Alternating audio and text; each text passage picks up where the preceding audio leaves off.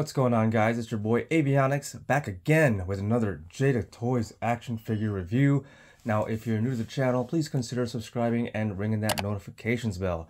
Alright, so we've taken care of Bison yesterday, and then Ken a few days before that, and now we're moving on to Bison of the Jada Toys Ultra Street Fighter 2, the Final Challengers action figure line. Now, I did get lucky here in Las Vegas as I meandered into a local Target, was it like 2 days ago, and I just so happened to find Bison and Bison, one of each remaining left on the shelves on a weekday morning. So yeah, so now we're gonna go ahead and take a look at the figure and give it a good review. So here is Bison in the packaging. Looks great through the clear window. Sides of the box as usual. Top of the box, nothing much changing, but here is a UPC barcode for those of you who are on the hunt for Bison at your local Targets. And then on the back side, the image of our Bison action figure above the player select screen. Alright, so let's go ahead and open them all up. So the cardboard insert is a cut down version of Bison's stage. Highland! That huge bell. So, you know, it's great to have it and keep it as a backdrop for displaying Bison alone.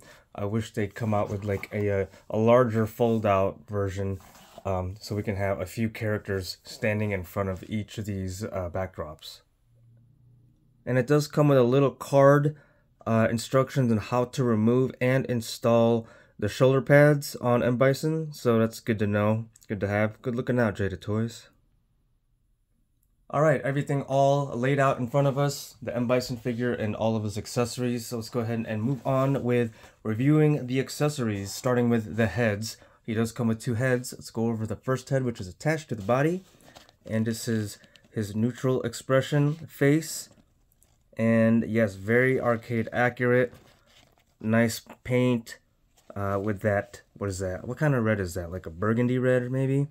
Down to the nice painted gold wing emblem on that like military style cadet hat. Nice blue paint, and there is like texture, as you can see, going on. All the way down to the black bill, very nice. All white, whited out eyes.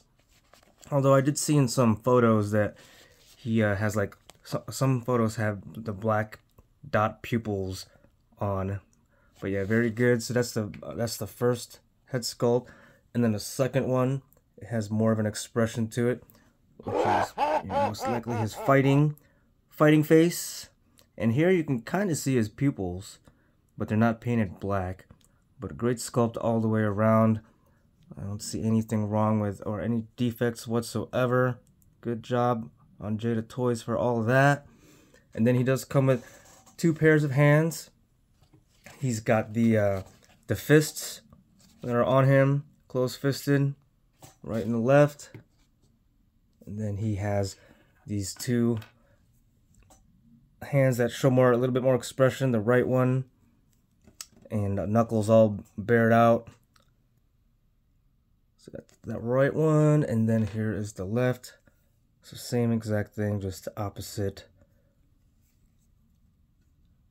There we go. And then moving on, we have shoulder pads that don't have his cape attached. And taking a closer look, you can actually see that they are marked. This one says R to put on the right side, so that's nice. It'll let us know that which side it goes on. And then here it has the letter L right there. And these are nice bulky painted, metallic silver painted. And so yeah, I guess the one on his cape, they're all attached. We'll find out here shortly. And then he does have his Psycho Punch effect, which is a nice translucent purple. A nice detail and texture to it. And it starts off, I guess the tail end is more clear or translucent, and then the front part of it is a darker, deeper purple, and this should just attach to his fist the way it's shaped on the inside. like so. So yeah, just like that. It looks really good. Alright, and then let's go ahead and remove cape shoulder pads. So here on that little card it says, start from the back of the shoulder pad, pull towards the front to unclip it. Alright, so let's go ahead and let's try that here. Alright, so taking a closer look at those shoulder pads, there's a base part and then it's the part that actually comes off. So if you can see, it's kind of hard to see. There you go. It's like two different tones. So this part is gonna come off just like that. There you go. And this one up and then forward. There you go. So they just want to clip around the front and then wrap it around to the back. So that's what the shoulder pads look like without the actual huge bulky metal shoulder pads. So to put these on now, all right, left, all right, go from the front, start from the front, hook it on, and then press towards the back. There you go. And then same thing with the right. Hook it up on the front first, wrap it around the back, and then just press down. There you go. And then just move them back into place. And then there you have them. M. Bison without the cape. But let's take a closer look at this cape though. So this is a soft goods wire flexible cape, which for $25 for the figure itself and everything, that's a really good deal.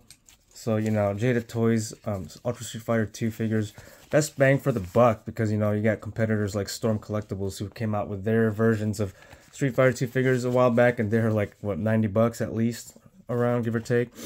But yeah, these have painted gold right there where the cape's attached to the shoulder pads. And then once again, left, L, and then R. But you can't take this off anyways, so I mean, it's kind of obvious which side goes to which. So after going through all of his accessories, you know, he just has that one punching psycho effect. Now, you know, he does have a lot of other moves. One being the Psycho Crusher, where he kind of shoots himself like a torpedo, kind of like Raiden, and he has that like light blue effect going around his entire body as he shoots forward.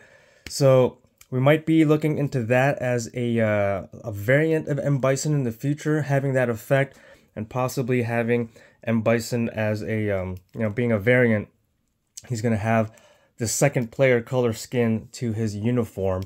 So, you know, that's one effect that isn't included in this action figure. But, you know, variants down the line, we might be seeing that soon. Hopefully sooner than later.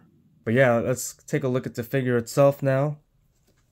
M. Bison, final boss of Street Fighter 2. So he's got that all red, like a crimson, dark red, like a burgundy. And you're just looking at the physicality, the large physicality of this figure, and we're going to compare it to like the rest of the line here. But he's got a nice bulky chest, arms, and legs. So this is, you know, a very unique character and mold and sculpt that won't be able to be reused, which is good. Just shows the uniqueness of this character and figure. Got that blue collar going all the way down to the front. And then a nice rubber black belt with the gold, which looks really good, gold buckle, and you know, it does not come off. And then the legs, same uniform color, all the way down to his two-tone boots to really look good. The shin guards, actually it's the shin guards, and these bracers, all the same color as the shoulder pads, nice and shiny and metallic, and they look very heavy. And right here, they are not attached to their shin guards, so that's nice. So then you can be able to articulate his feet better. And then those big black knee-high military boots. And then we have peg holes on the bottom for stands. So now let's take a look at articulation. You know what, let's go ahead and switch out his head real quick. We have, that's the kind of joint we're working with on the top. All right, so there you go. All right, so tilting side to side, really good. All the way down, all the way up. Shoulders, nice big butterfly joints that have really good range of motion. Look at that. Now his arms will go up this high laterally. You know, it's about as high as it goes anyways, but it's not really hitting the shoulder pad. And then you can rotate the arm pretty good, but then, you know, the shoulder pads kind of get in the way. And look at those huge biceps. You got bicep cut right there. Double pinless articulation at the elbows, showing good range as far as that goes. Side to side articulation on all four hands. 360 all the way around. We have an upper torso cut right here, so he will be able to ab crunch as far as that. All the way back up like that. Twisting all the way around, which is good. Getting all those poses, and then articulation at the waist. All right, legs nice and bulky, and all the joints feel good so far. Bison doing the splits, kicking all the way forward, all the way back before it hits his butt. We have a thigh cut right here. Double pinless articulation at the knees, and as you can see, that's how the joint looks like when it's all bent. And then let's see here. Okay, so boot or foot hinging all the way up like so, all the way back, which looks really good, and then it's gonna swivel all the way around. All right, let's go ahead and bust out the rest of the Jada Toys Ultra Street Fighter 2 action figures next to M. Bison for some scale comparison. All right, so there he is with Ryu and Evil Ryu, and you know, standing right next to them, you can see how much taller M. Bison is compared to these Ryu figures. Here's M. Bison with Ken and Dalsum. And now with Chun-Li and Fei Long, so the scale height comparison with Chun-Li shows really good. Much shorter than M. Bison is. And here he is with some other 1/12 scale villains. Cobra Commander of the G.I. Joe Classified series and Black Series Star Wars Darth Vader.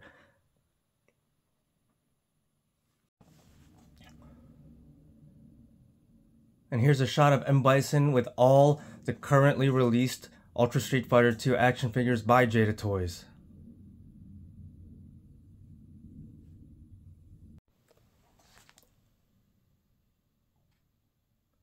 Enjoy some B-roll shots of M. Bison as we wrap up this review video from Jada Toys Ultra Street Fighter 2.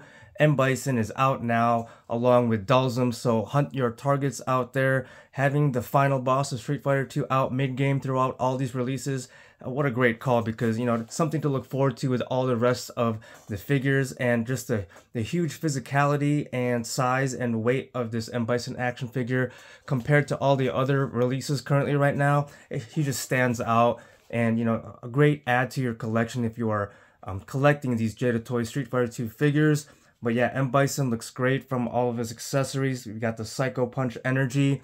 Looking forward to a variant of M. Bison to show off the Psycho Crusher move, where he engulfs himself in like a light blue or cyan flame as he shoots forward like a rocket, you know, resembling Raiden. But yeah, you'll have to play Street Fighter 2 to get to know what I'm talking about. But yeah, I feel like we're gonna get variants of all these guys with extra accessories. So let's just hope Jada Toys is knocking these figures out of the park. I'm loving this M. Bison action figure. Feels very good. All the colors and details and sculpt is really good. So if you guys enjoyed watching this video, I'd appreciate it if you hit that like button. Leave all your comments and thoughts down below. Let me know if you copped an M. Bison locally yourself or through an online retailer. Let me know what you guys think of him. And please don't forget to hit that subscribe button and ring that notifications bell. And I'll see you guys next time.